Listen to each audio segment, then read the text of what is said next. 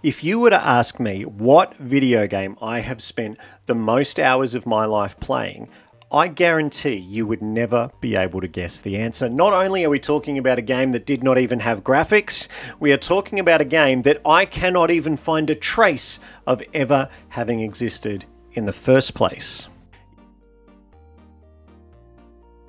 So what game holds this dubious honour? Well, it is called Ritual Sacrifice, which is a little known LP MUD or multi-user dungeon. Now, if you don't know what a multi-user dungeon or a MUD is, basically these are kind of the first online multiplayer games. They were text-based games where multiple players could interact with each other, play together and stuff. It's kind of like, imagine World of Warcraft without any graphics. That is what MUDs back in the 90s were.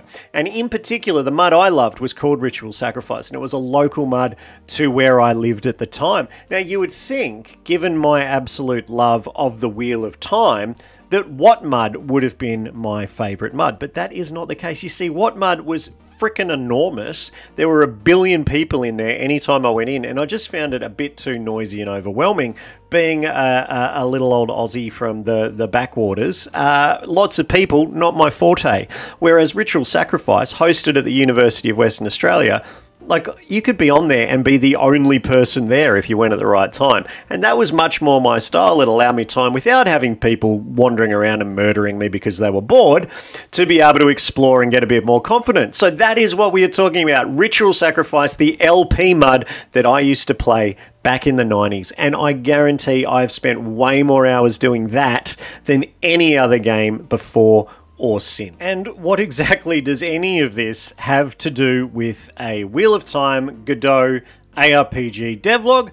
Well, I have been thinking deeply about what to do next in the game that I'm building, and really what I want to do is bring in elements of that old school LP MUD style that I thoroughly enjoyed. And what set LP MUDs apart as being a little bit different was it was more about the guild that you chose than about things like race or ability group, things like that. So you could be anyone you want, and then as you build up your newbie skills and you get to a point where you're starting to be comfortable in the game, you're then faced with a question about, well, what guild do you want to join? Who do you see yourself being in this world? So that is the core of what I want to really drag into this particular episode. That is that I'm starting to try and pivot this to make it a bit more MUD-like, but just with some broad graphical interface. So the idea here is not that we're making a graphically beautiful game. The idea is that we are making a game that has graphics just to reduce the cognitive load of all that reading, but at the same time trying to be true to that original LP MUD style, particularly my favorite experiences from that MUD called Ritual Sacrifice that I remember to this day. So why don't we now have a bit of a look at our script. So here we are in Godot 4 in our global script, and our global script is where I'm handling all of this at the moment. I'm going to split our guild functions off into its own singleton later, but for now I've just dumped it all in here, and you'll see what I've done so far. So we've got a whole bunch of variables, of course. A couple of the important ones I've added in here are around the guild and also the guild skills. So all I've been working on at the moment is just getting it started. So at the moment you can join the Two Rivers Woodsman, and you can use this precise aim. At the moment you can see that set to level 2 instead of a level 10 like the Aes Sedai is. That's just because I've amended some parameters just to make it easier for testing purposes. Alright, so I've also introduced a few other concepts into this too.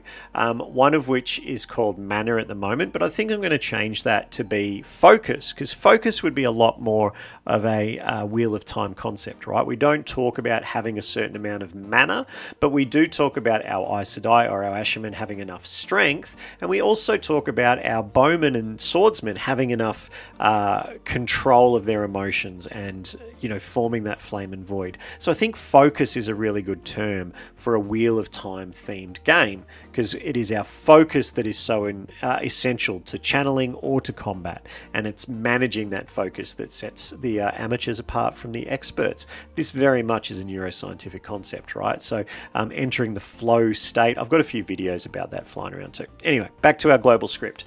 So down here we've just created some guild abilities, right? So just to get things started, at the moment I've just got these two going. So our Two Rivers Woodsman can get those 3 particular abilities, and our Aes Sedai can get get those 3 abilities, right? And this is stuff that we expand out as we go.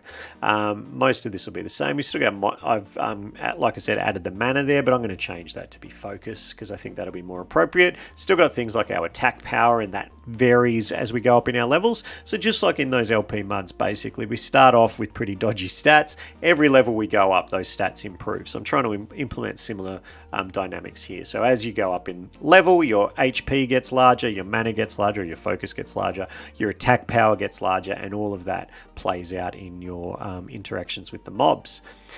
So if we scroll on down a bit further, you'll see where we've got a few other things happening down here. So we've got a join guild function, and the way I've set that up at the moment, it's meant to be waiting for level 10, but I've tweaked a few things down here. So can join guild, I've tweaked to being level 2 just for now to make it easier.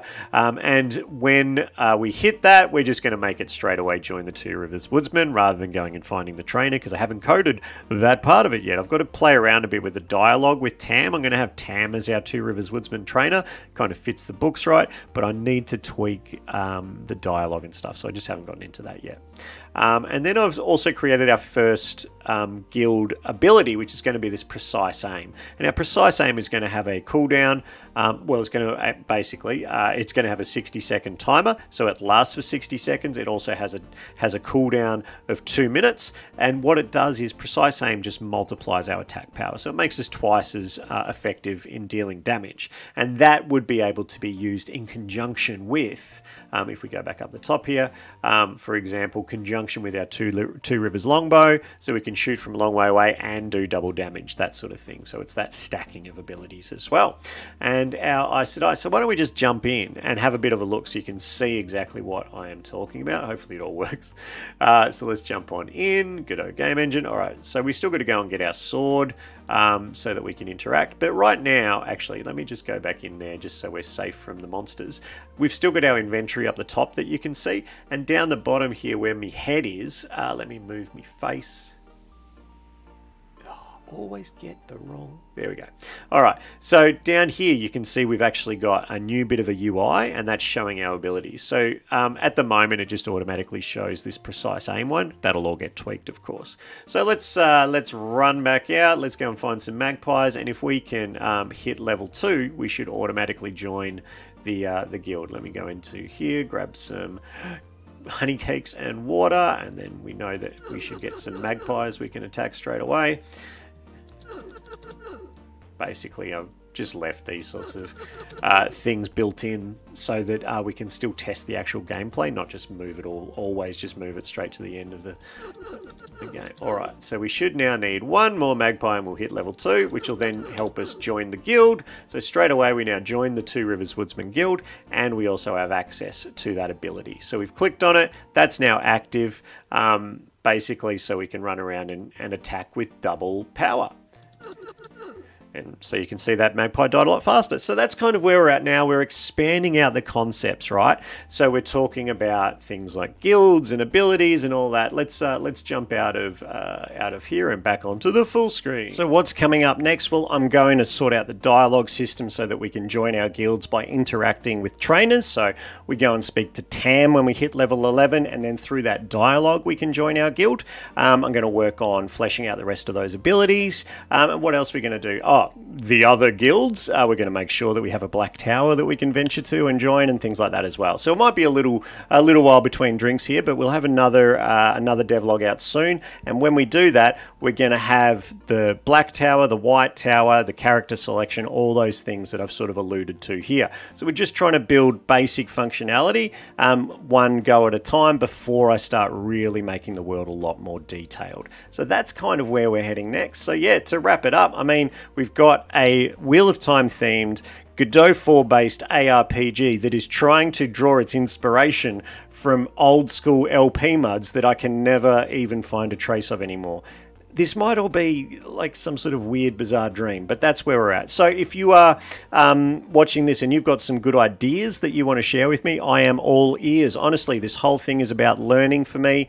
Obviously, I can't sell a game that's based on someone else's intellectual property. This is purely about me trying to pick up some skills in Godot, work on my just general sort of computer programming logic as well, because it doesn't matter what you're coding in, the logic rules kind of are similar, so it's good to just build those skills. And also, I just enjoyed, you know, spending a few hours every so often just immersed in the world of the Wheel of Time and trying to make some pretty cool ways of exploring that world. So yeah, feel free to give the video a like and a subscribe if this is the sort of thing you're into. We don't just do Godot around here. There's a whole host of stuff. So if you're only interested in Godot, maybe just follow the playlist that's for you. Otherwise, you know, give the channel a subscribe. I'll be super stoked to have you on board.